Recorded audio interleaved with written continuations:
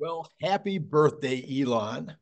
And what do you get for the man who has everything? Well, his team delivered a new parlor trick for the app, and you can now set up your navigation from the app. You don't have to wait till you get in the car. That's really a good idea, by the way. So many times I'll figure out where I'm going before I get in the car, and then I have to redo it when I get in the car. So I like it. Good idea. Anyway, Tesla topping $200, at least for now, actually doing it quite nicely. Significantly over 200, 202 last time I looked. Bradford Ferguson says last night that he thinks the market is assuming a bottom for unit sales and earnings and a return to growth over the next 12 months. That's why he thinks it's now moving upward, even though we're looking at bad numbers on Tuesday. This narrative is being helped along by a very strong analyst notes that have the stock returning to, depending on who you like, $265, $310, or even $350, based on a combination of all factors, but primarily AI, meaning, of course, Optimus and Cybercab. Well, my thesis that low car sales right now are due to the Osborne effect of Cybertruck and Highland. That doesn't alter the reality for U.S. competition. The rest of the car companies right now are still going to have to be able to overcome the reality of a horrible charging network. So Tesla opening up their network should help over time. But I now believe this is another one of those, brain explosions this morning. I believe that their pullback earlier this year was due to recognition that it was going to take a year before the consumer out there would realize, would get over their range anxiety caused by a horrible set of charging stations available to them for all those other brands.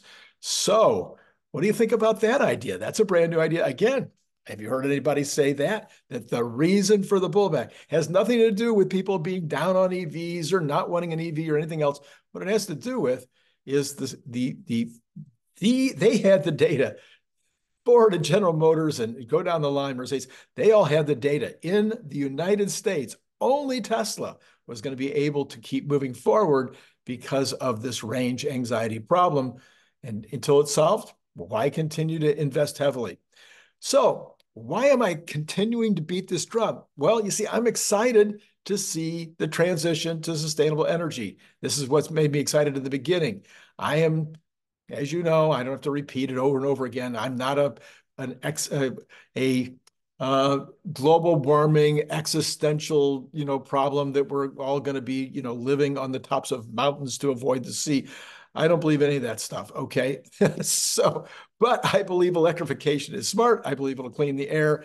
I believe that it's just, better for everybody that we use the cheapest power. That's always going to be the better part of intelligence. So I'm a bit shocked to see that all the other analysts and experts haven't figured out the reason for the interruption in the S-curve. The reasons for the interruption in the S-curve, as I just mentioned, would be range anxiety for the rest of the car makers and would be the Osborne effect on Model S and primarily on Model Y, although it's affecting S and X as well, and maybe even Model 3, as we pointed out from the poll yesterday. Anyway, you can't address and fix an issue unless you know what's causing it. I really feel like I'm one little pipsqueak. I'm just one little YouTuber out there. It's like my voice is bigger than it was 18 months ago, but maybe 10,000 people will see this video. Maybe between all the videos I've done on the subject over the last few days, maybe 12,000, 14,000. What needs to happen is it needs to get out to more of the larger voices, the people that can reach 100,000 or 1,000,000. Now, again, why does it matter? Because you can't fix a problem until you identify it. And if the world doesn't get what's happening to that S-curve, then they're not going to be able to respond to it in a way that makes sense. All right. Well, speaking of the things I've been hammering on, Pete Buttigieg, or however you pronounce his name, was trying to make a point to Republicans in Congress yesterday. You see these congressional folks these Republicans, they're idiots on the subject of electrification, on the subject of electric cars and whatnot. And the congressman who was interviewing Pete, or was trying to get Pete to give them some information, he couldn't have been further in the dark about what's happening with electric cars. So Pete was trying to help him understand. And this congressman kept on saying, well, out of all the electric cars that are being sold in the United States right now, are these, how many of those are being purchased by government? And Pete said, hardly any. And the guy said, he asked him again, what do you mean? Well, no, what I'm trying to ask you is, out of all these electric cars that are being sold right now, how many are being bought by real people, by consumers? And how many of those, but there must be tons of them being bought by governments. And Pete says, no. And I say to Pete, do your job. Why, if the governments, the states, the blue states in particular, the blue states, the blue cities, and the federal government that's blue, blue, blue all the way across. Why, if these people believe there's an existential threat that we're all going to be cooking in our little stews here in the cities, that the oceans are rising, that tornadoes and hurricanes are killing, all of which provably not true. But if you believe it, and you think it's existential, then why are you not buying them for governments? That's my question, Pete Buttigieg. Well, SpaceX had a bunch of news right now. They are now the most valuable private company in history with a $210 billion valuation. How do you like them apples? They also won a major, huge contract. They're going to be disassembling and returning the space station into Earth's atmosphere. I didn't read into the nitty-gritty, but I think most of it will be a case of bringing it in to the atmosphere so it can burn up on reentry. Maybe some of it will be specifically designed to be, end up in the sea. Maybe they're going to bring some of it all the way back to Earth. I don't know the details, but I just know they won the contract. Nobody else is in space, really. At this point, it is all SpaceX. This is Randy Kirk. Hit like, subscribe, notify, all that stuff. Later this morning, we will finally get to Scott Walter. Brian White's other video will wait until tomorrow. We will have Larry Goldberg will be on this morning with me. Larry was very, very good comments this morning on X. Go, Larry. Hey, markets, join Patreon. Markets are moving up confidently this morning. They had, I guess they're responding in a positive way to the fact that Biden did a terrible, terrible job on the debates last night, and that Trump won the debates. So there's, a change of government is usually good for the stock market. And so whatever your feelings are politically, that's just a reality, and that's usually good for the stock market. It's also good for the economy the first year of the new president, of the new administration. Doesn't really matter whether it's Republican or Democrat or vice versa. The other good news this morning was that the PCE was boring, came in. Well, boring, I mean, it's good news. It was a zero month. Well, 0.1 on the core, 0 on the headline. But basically, we'll talk about that in a couple of seconds. But one data point, as the Fed has said, are we going to have another one next month? That will be the telling story. Well, what did I learn from the debate last night? Well, my feeling after thinking about it and waking up this morning, this debate format is, in this world today, this is no longer the right debate format. And I'm going to suggest that going forward, they don't use this debate format anymore. The All In podcast, and I think it's the Paul brothers. Anyway, we've had these long form debates or long form interviews rather.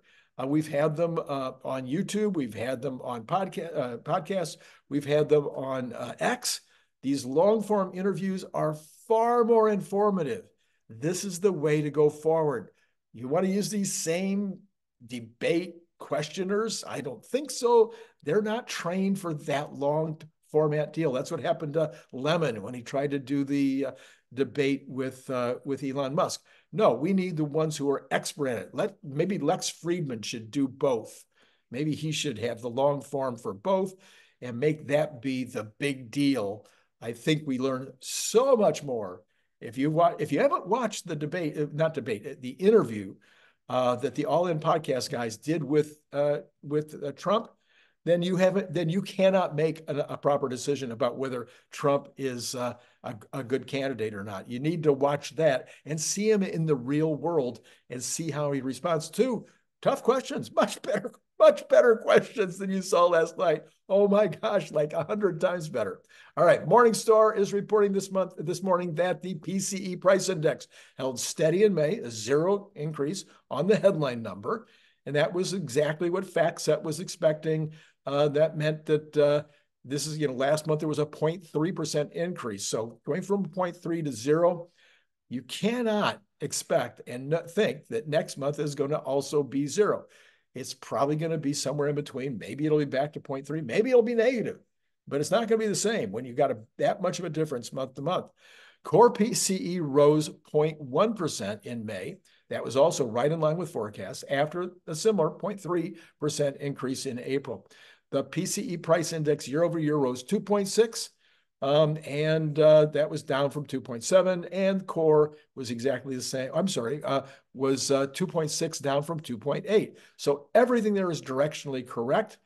The thing that was troubling to me this morning is that none of the people that I was looking to for reporting gave any of the details. I want the details. If I find interesting details, Larry and I'll undoubtedly go over those tonight. All right. This from CNBC, consumer spending, which is a significant driver of economic activity, increased 0.2% for the month, accelerating from the 0.1% from the month before. Excluding inflation, real spending grew at 0.3. Okay, so 0.3% increase in overall in non-inflation adjusted, but only 0.2% after you take out inflation.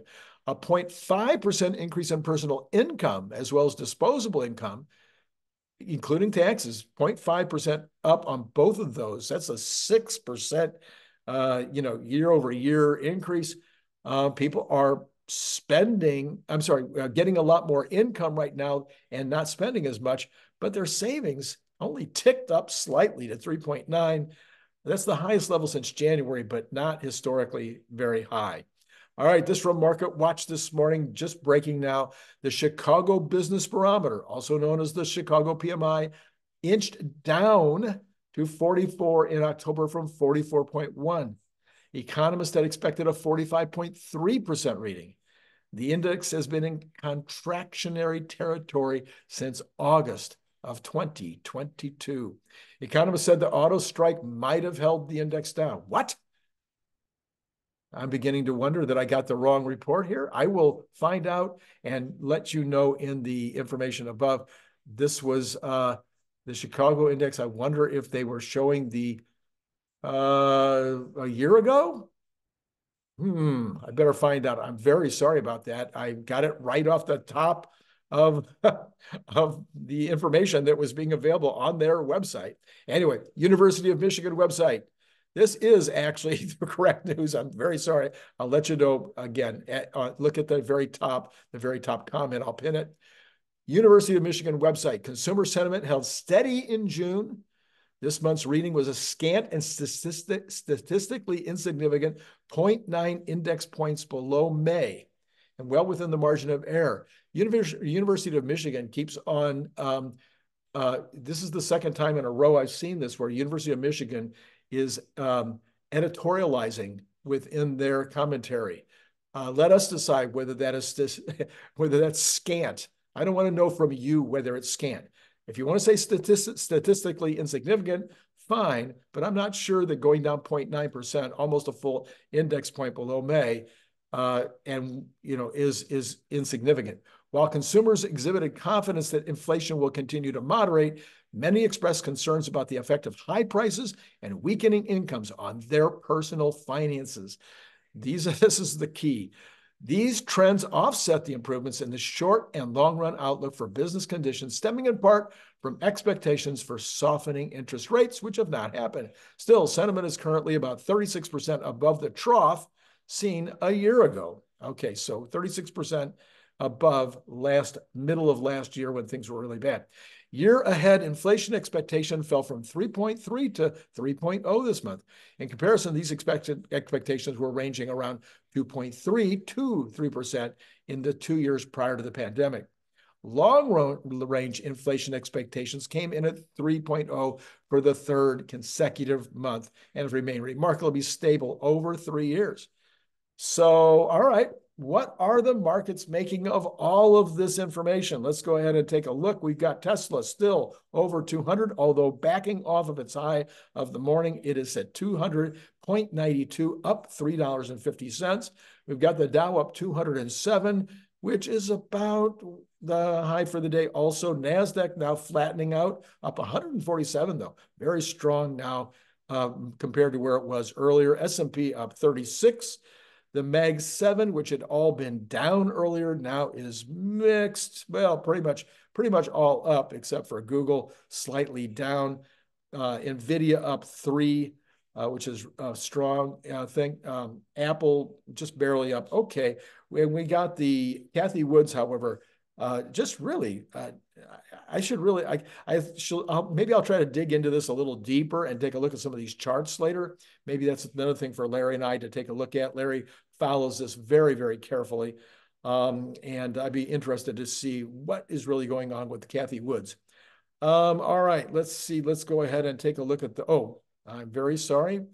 For those of you who like to hear the percentages, we have got the Dow up 0.54. We have got the NASDAQ up 0.81, and we got the S&P up 0.67, with Tesla up 1.65%, and still inching down, $200.67 right now. Okay, now let's go look at the bonds. We have got the 10-year is up 0.4 basis point, hardly any movement this morning. Interesting, with the PCE coming in as expected. You might have expected more of a move there. 4.29, so well over my 4.25 kind of break point. You've got the 2-year down 3.1. So that means that the 4.3, that means that the inversion is a big closing of the inversion right there. 3.3 down. The 10-year is now unchanged at 4.288. But the 2-year is down 3.3. That closes the inversion a ton to 4, almost exactly 4, very close to 40 basis points, down from 50 just a few days ago. The 2-month is up 1 basis point this morning at 5.38. That would continue to be well above, like 100, almost 110 basis points there. All right. Oil right now is at 81, down 72 cents. That's Texas Intermediate. Brent has not fallen as far, only down 15 cents at 86.24. That is now over a $5 difference. Oil heads to third weekly gain as fears of Israeli-Hezbollah war increase. So that's what we typically see. We are now over $5. So the market is really thinking maybe Israel and Hezbollah are going to go into a hot war. Natural gas down 1.12% at 2,655. You've got gold up $5.70 at 23.42, right in the middle of their range. Silver up 1.55 this morning at 29.71, looking like it's heading back over 30. Copper up 1.28% at $4.38. Bitcoin down 397 at 61. Will it close under 60? Will it get under 60,000 again? Kind of looks like it's headed that way. We've got the euro is biggest monthly fall since January. Yen down. So the dollar strong this morning on the PCE news. And then, yeah, okay. That is pretty much all we have, except for going back and seeing if Tesla is moving one way or the other. Well, Tesla is moving not any way at this point. It's now flat at 259 cents. All right, so what do we got? We have got yesterday, we had a video with, I did a video yesterday, major video yesterday that you need to go back and take a look at on this whole business of the Oz Morning effect. That I will put up right here. If you haven't seen that yet, got a lot of views. I think it's one of the better videos I've ever done, one of the most important videos I've ever done, because again, if we don't know what the problem is, we don't know what the solution is. If Elon is believing the press and believing that that Tesla sales are down because of him, or because of people getting sour on EVs, or because of the economy, or because of interest rates, I've got news for him. No, it's Osborne, and there's something you can do about that right now, Elon. You can get on that model refresh on the Model Y. I think it will show you big gains by the end of the year. Don't know how fast you can do it, but I think it would be a big deal. By the way, I do believe that Tesla will have increasing car sales the rest of the year, heading towards that 2 million. We talked about that a lot the other day because of a lot of things that are still going to happen this year, including FSD complete and then hopefully FSD 4.0. I'm sorry, level 4, level 5 happening as well. All right. And so hit like, subscribe, notify, all that kind of stuff. Later on this morning, you will have Scott Walter and then Larry Goldberg. You don't want to miss what Larry has to say tonight. I'm sure he'll have a bunch of very interesting things to talk about. It has been great talking to you this morning.